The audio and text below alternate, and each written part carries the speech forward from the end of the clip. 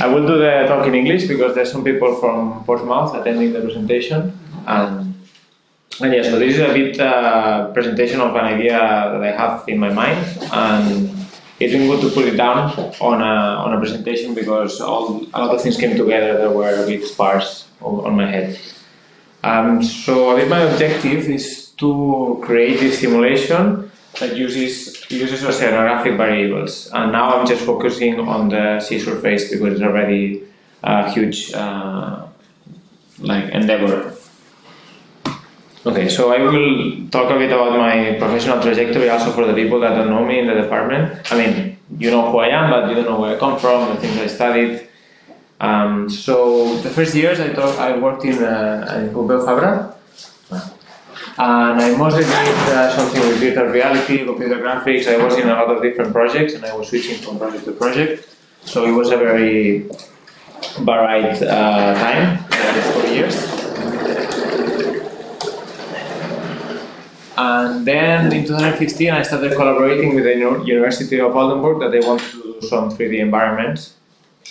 And they got me a scholarship that was Marie Curie, and I went there. I had to go there. I tried to work remotely from Spain, but they told me I have to be there. So I went there, I did my PhD there about audiovisual perception. It was in the Faculty of Medicine and also in the Faculty of Mathematics, the master I did there.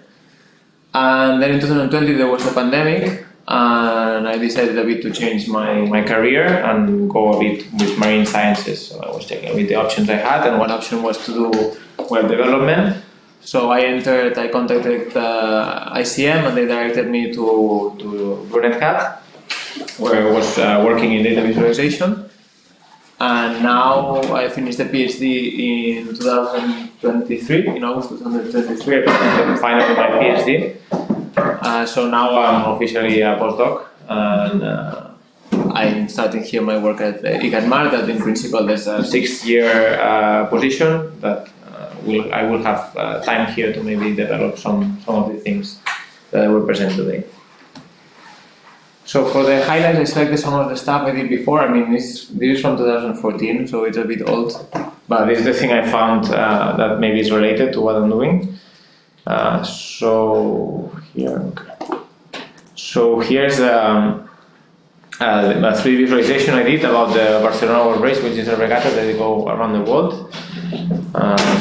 You can see the virtual boats that they were playing the video game, and in the red ones are the real boats that they were sailing. So it was a video game, and if you won, you would win a car. So it was. Yeah, so then I was trying to improve this to add some clouds. They are not true, but and also to add some winds. And here I was a bit blocked because I didn't know where to get the data. So now being at an ICM is good because I know where to get this data. And the other one was a simulation about a boat simulation where I already worked a bit with the sea, but it was just a package that you can download that you can put it. And the last one I put it because it's some work I did with inertial measurement units that maybe it will be useful for buoys that contain accelerometers here. So it's just that I also have a background on accelerometers and these kind of sensors. Okay, so the project I'm presenting today, it's 15, so I have a lot of slides. I have about 40 slides, so I will be checking the clock now and then, okay? But maybe some things I will have to skip. So this is the main idea, okay? It's very simple, you know, like two things, the real sea and the virtual sea. And the virtual sea, I like to put this kind of tag here, that is the 3D digital twin, because it's a keyword that's been used a lot to get funding, and I think it's a good way to also scope the project, to have this digital twin there. I will not go into depth about what digital twins are, what do they mean, I will just say that it's a word people use to get funding. So let's see, so from the reals, this is a bit the overview of the project in very simple ways, in very simple graph. Okay, so we have the real estate, we have the observations, which are the buoys, the cameras, the sensors that measure the sea surface, and from that we create the virtual sea state, and we get some observations, some virtual observations of our sea state that we want to compare with our input of the simulation. Okay, so as far as I know, there's been a lot of work like doing the virtual sea state getting observations, doing virtual sea state from observations, but as not so many people, I think that nobody had done this, that you check from the observations, the virtual observations back to the input of the simulation. So there's a bit of an niche there. And if we put it a bit more complex, we can say that from the real field we have images, we have oceanographic variables, which are the sea wave height, the period, the direction, the spectrum, if you have it. And that would go into the simulation parameters, and you would create your computer graphic simulation that will give you the virtual sea state. And from the virtual sea state, you can get the oceanographic variables and also the render. The render is just images, is a way that people use this term in computer graphics to say that is the final image of your simulation. I divided this into work packages because in my mind it couldn't fit all, so I had to divide it some way. So I put one work package that it was the oceanographic variables and the simulation. So how to do this transformation and what these parameters mean from the observations. Then the work package 2, which is about the virtual sea state, and work package 3, which is about the validation of the simulation. So in terms of titles, we have the generation of the simulation, and then the rendering of the ocean, and then we have the validation. Now I will go about the work packages and the work that it means, and like the challenges that I will face in this process. No, video images. Yeah, this is like a very qualitative kind of approach. That you have a video, and then you check the computer simulation, and you see how close it is to that. And that's very challenging because there will be a lot of things that come into play, like how is the sky, the clouds, the white water, a lot of effects that, well, I will see, because some places you have images, so it's a good reference to have. You know, if you have the images and then you have the data from those images, you can generate your virtual sea, make the render and say, okay, it's completely different or more or less looks the same. Also, I can play with the simulation parameters to try to get closer to the image. So the spatial scale that you're targeting, is that what you show there? Yeah, okay. It's a small scale. Okay. Yeah, it's not. Yeah. So to constrain a bit the work and give it a scope, these are the constraints of this work package. First time is that I want it to be operational. Okay, I know there's a lot of data that you can get offline, you can download, you know, CDFs, and. But what I want it to be is that you can enter a website and you see the real-time update. Okay, so that's already limiting me to very few products that offer this kind of data. And I'm also doing deep sea conditions, so I'm not working on the coastline, just because also the simulation is different and more complex. In terms of rendering, this has to be below 60 milliseconds of computation. So you see that I cannot spend a lot of time doing the simulation of the sea surface. I want it to be realistic, interactive, and web-based, so you can access it on the web. Web is not an application that you download and you install and you open. This is also niche because a lot of computer simulations have been done like on desktop applications, but not in the web. I'm just curious, where is that 16? Coming from? It's like 60 frames per second, I think, or 40 or 30, I don't remember. But it's just, I know because when you do the implementation, you want that the time step is like 16, more or less. Yeah, if it's more, it's already. So to give you an example of the tasks, maybe some of you have already seen the simulation of the OPSI. This is a bit work package 1 and work package 2, but I will just show it related to work package 1, that is, they basically have data for the last 10 years. You can click and the simulation changes according to the data that they have in different days. So this is already like the first step, my project that I did, but it's a very rough approximation of the sea surface. Then the second part, for example, is just about computer graphics. So for example, what I'm doing is that this is my ocean on the left, and on the right you can see the projection of the mesh on the ocean, because in order to have this sea surface you have to deform the vertices. And on the previous simulation you saw, there's just a circle around. Here there's a circle around, so if I move away, you see that the resolution goes down. And also it's more computationally expensive to render all these vertices. And in here, for example, what I'm doing is I'm optimizing this. So I just have a plane, I project it on the ground, and then I deform this. And if the camera moves, this moves accordingly. Obviously, there are some tricks. For example, the green is a virtual camera because when you project on the horizon, it goes to infinity. Anyway, it's another topic. And for validity, I just put this example that it's just a 360-degree video that you can see the virtual sea and the real sea, and you can compare it. Obviously, this has to be like designed better. I mean, it's just a first approximation, so you get an idea, and I also get an idea of the steps that go into this direction of the validation of the simulation. Okay, so work package is done. Good. Let's go through a bit of theory of the ocean. How can we interpret the waves? So one way to see this ocean is that we just have a series of waves, like composed of three, like height, period, direction, maybe phase also. You just add them all together, and at the end you have the scissor phase. Okay, so that's a bit how we can think about how the scissor phase is generated.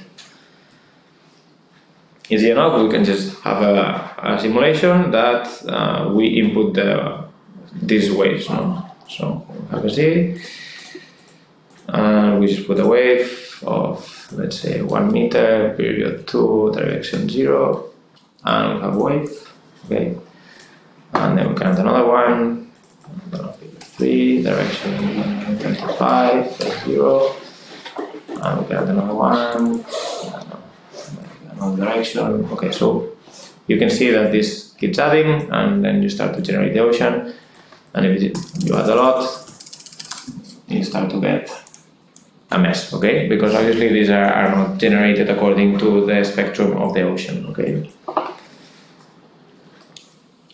So let's see, how can we get this information? So currently, according to this is 2010, I don't know if this thing evolved a lot, but there's no observation system that gives you exactly the full spectrum. Okay, so you cannot get like this, I don't know, 1,000 waves of the ocean. You can get some information, but you don't have it all. So how does it look? It also has some certain shape, some spectral shape, this ocean. So I like these plots because they gather all the information. On the polar axis, you have the period. So the closer you are to the center, the more periodic the wave is, and the far away you are from the center is less periodic. So there will be more wind waves, and to the center there will be more swell. And on the bottom you have the energy. And the radius, obviously this is the direction of the incoming waves. How they are generated, usually is a storm that pushes with the wind, pushes the waves, creates a direction, and that creates the swell after the storm that is left. And this is an interesting term. I will not be talking about fetch, but it's the distance that the storm goes past. I don't know the definition very well, but it basically means that if there's a storm that's been traveling for many kilometers, then it will generate a different kind of swell, and if it's shorter, it will create some other waves. So let's see an example. I put these two stations from Hawaii. You can see the one on the left, the 223, is from Pearl Harbor, and it's receiving a lot of wind waves. On the bottom, you see this is like high frequency, so very small waves and very spread. And on Maui, on the top, this wind is blocked by the island, and you can see that it's getting a very clear swell from the north. Okay, you can see a point that it's around I think it's 12 seconds period. Okay, does anybody imagine how the sea looks like when you look at this? Okay, so this is the goal of the project. Okay, you have this data, yeah. It's very, but you have to interpret it, and obviously my project is about divulgation. Yes, it's science, but the objective is to be able that the people understand how this data look in real life, and to have this technology knowledge transfer. So let's see what is given from the observations. What systems do we have? No, different systems provide different data. So this Jaxis buoy is the one that Puerto del Estado uses. So we have one in Barcelona, one in Begur, one in Tarragona. There are several all over the state. And you can get the data from an API. So you can just make a petition and you get the data directly in real time. So this is one of the targets I have in mind. That is this buoys from here, because there's one that's quite close from us. Then there's the one from OPSI that is in Villanova, and this is like a current profiler that is on the bottom of the sea and just measures the displacements of the water. And actually this one gives you much more detailed information than the one from Puerto. So for example, here you have mean wave height, wave 1/3, wave maximum 1/10, different periods, and you also have the directional spreading. I will not go into depth because this one of each is a presentation, okay, on how to deal with this data and what data do they give you.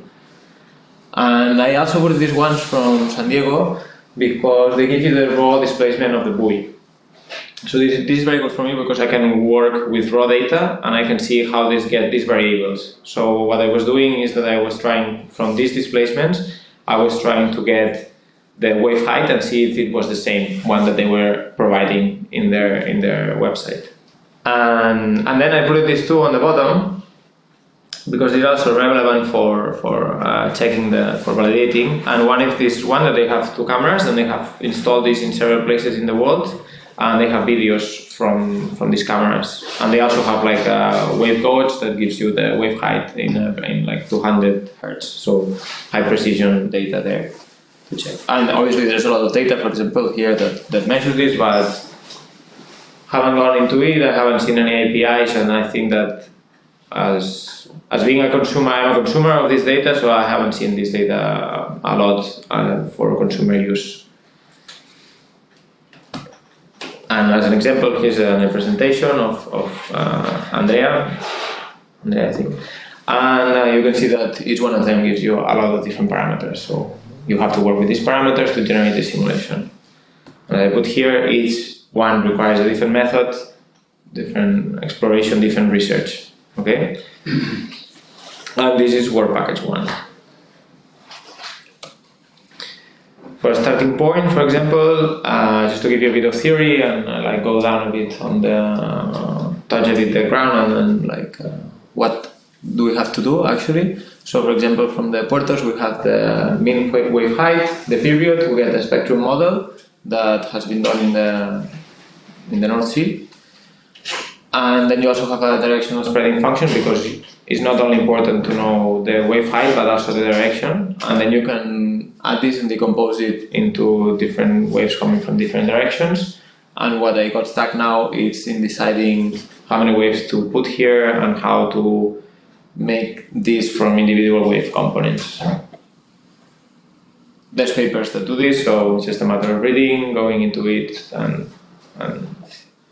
and working on it, yeah. Yeah.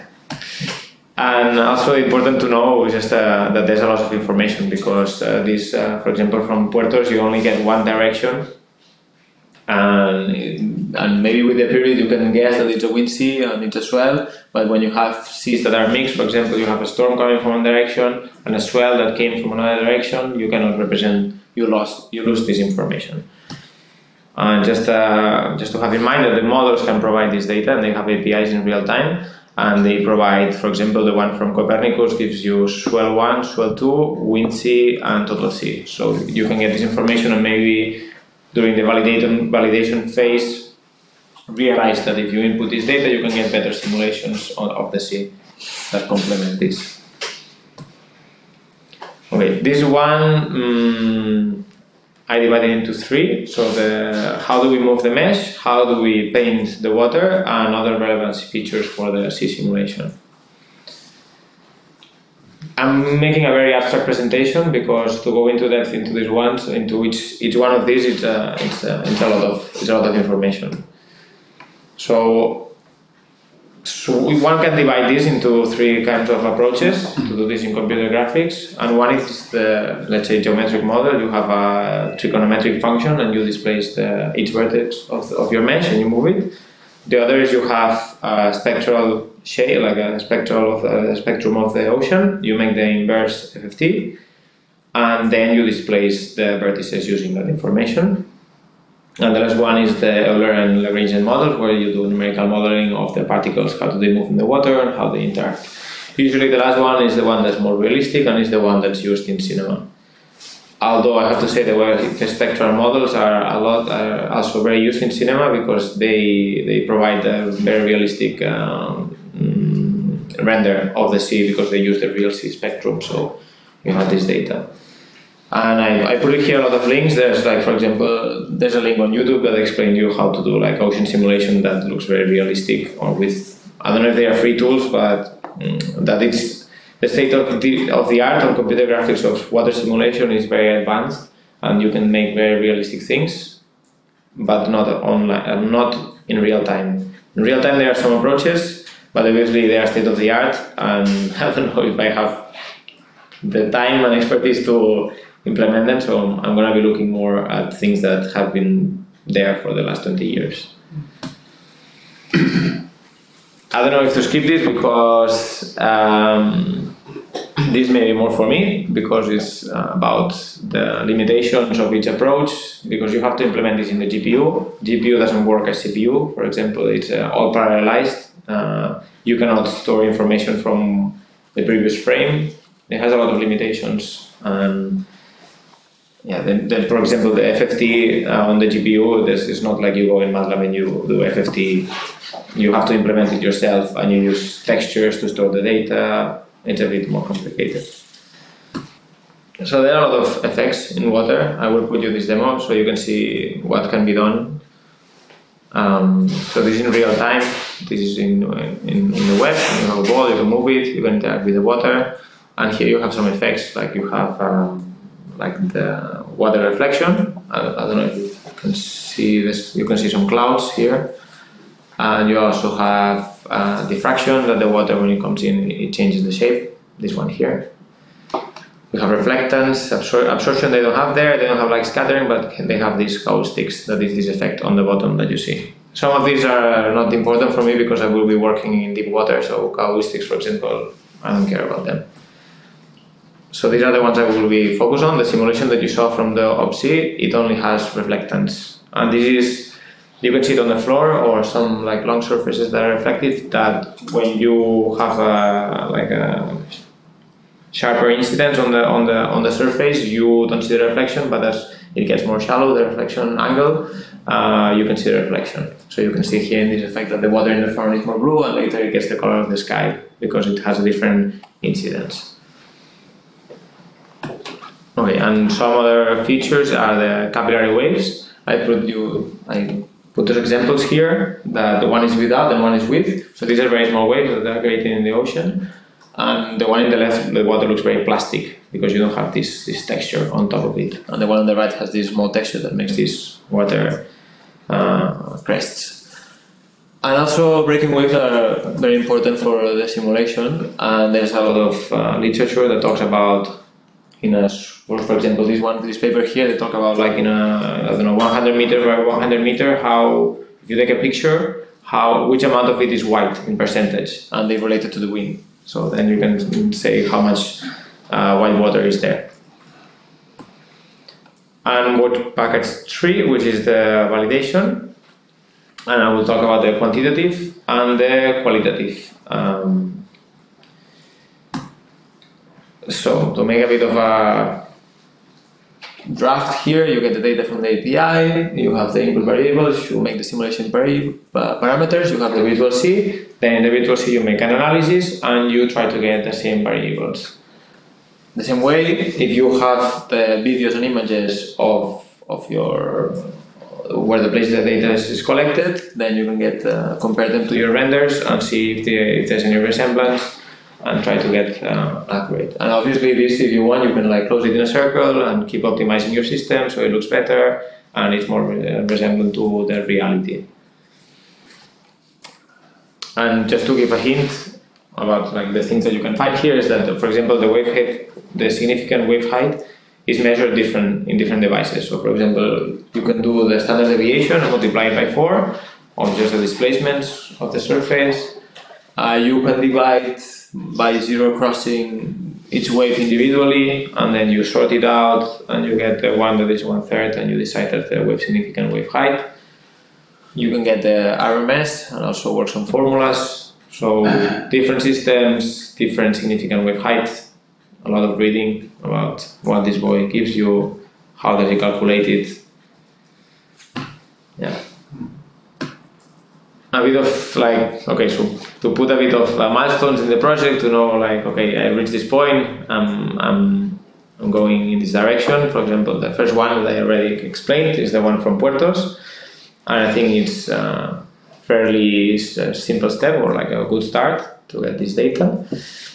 And the question here is in red is I can make regular field trips to get these images. I mean, the buoy is like 7 kilometers away from ICM, so it's possible, you know. It's not that you have to go to the Canary Islands to somewhere, or to Begur to make it. So it's close. And the other one is to get from these stereo cameras. You get from the stereo cameras you get a 3D mesh of the ocean, and then from there you can get directly the spectrogram. So you can work with that, and you can do virtual C, generate the spectrogram, and get compare the videos and the renders. So these are the 2 milestones. I divided the project in tasks. I mean, this is for myself, you know. It's I'm presenting you here a project, and there's a lot of information. I know it's hard to go down into it's a specific task. It's a lot, but Perdón.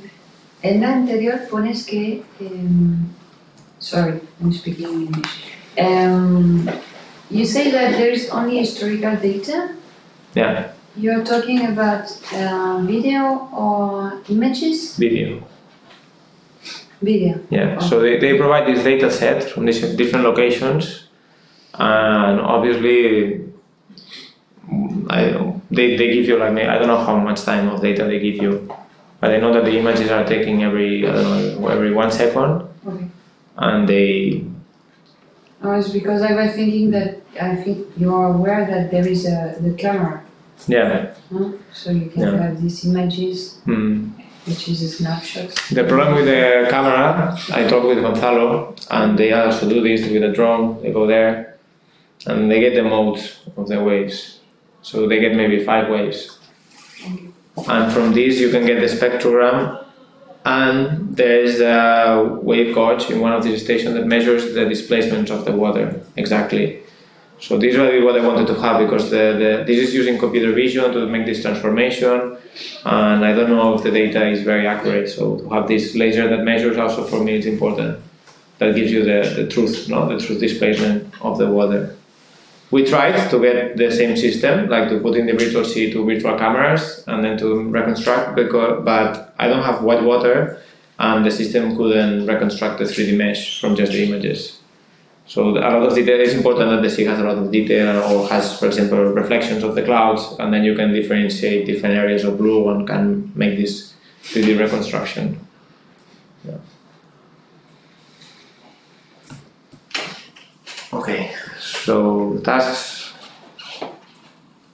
Yeah, if you want, we can go around through it, but I think it's like one of these. Each one is like a bachelor thesis or a master thesis. And yeah, I don't know, it's interesting to just put it all down and then see if I can do some of the steps or which places I can follow. And funding is a question. So I don't know, I put it here, some of the stuff that I heard. So I could do with the students, some bachelor thesis, internships. Then I heard about this Espada de Ciencia from Barcelona, that for example there's the Puden buoy that they will put. And maybe then they want a digital twin of this buoy, so you can get some funding there to make 3D recordings of that buoy, or even install a buoy with accelerometer, GPS. I checked the Oyster Marine, but I missed this year. I think the Severo Ochoa, maybe if it gets renewed, they also have some money for this stuff. Plan Nacional, I don't know if somebody told me yesterday that because I have a 6-year contract, maybe I can have some money. I don't know, I have no idea. And then in Copernicus they have all this European digital twin that they are moving. It's not about data visualization, but I think this can get some attention because there are a lot of stations. For example, the OPSI has been collecting data for 10 years, and there are a lot of stations that maybe need this kind of digital twin to share the data they have, because they have this data and I don't think it reaches civil society so much. So this is an open question also for the table, because people here has much more experience than me in getting funding. So this is a bit of a research line that I found I could do at ICM, and I see I'm not stepping on anybody. It's something different. I have like the collaboration from UPF. I have a good relationship with them because they do computer graphics, so and they are much better than me. And I think it's it's an idea. I just wanted to show it. Maybe nothing happens, Maybe I get busy because at the end I have to do web development in my job. So I don't have all the time in the world to dedicate to this. So I'm here if you say, maybe this is interesting, or maybe we can do this thing together, like you can contact me.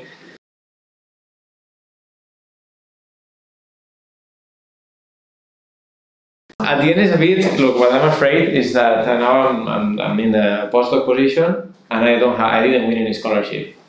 So I am afraid that in 6 years I'm gonna be like, okay, like my CV is gonna be, you work as a web developer for 6 years, maybe you have 1 or 2 publications.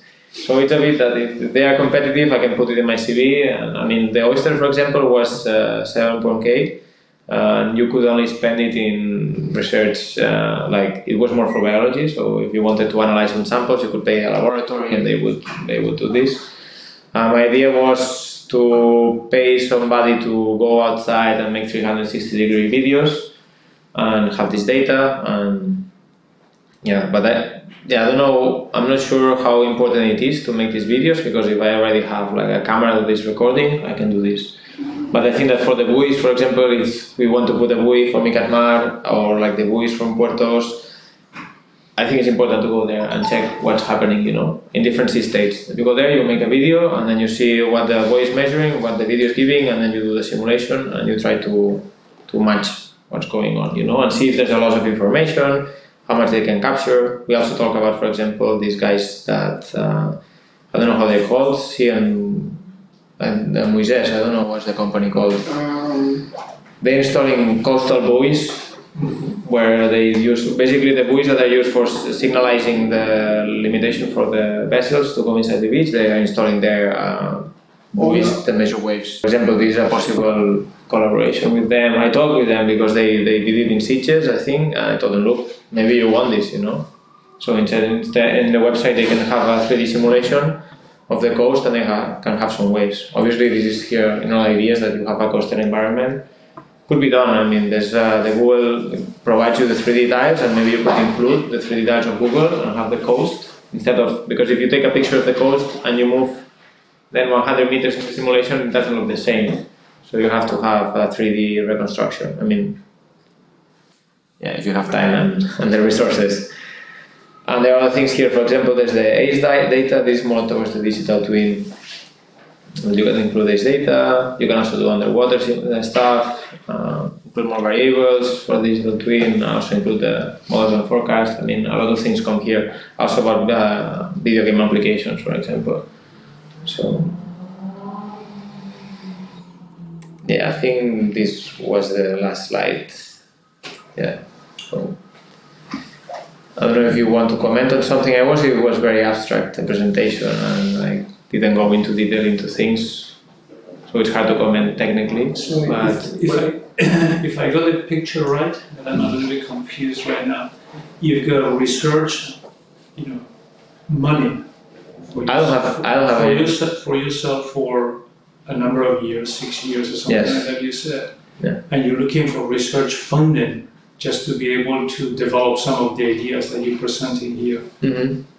So more than I was confused because you actually have developed everything as, work package 1, 2, 3 tasks, and I thought you were actually presenting a project with budget milestones. I wish.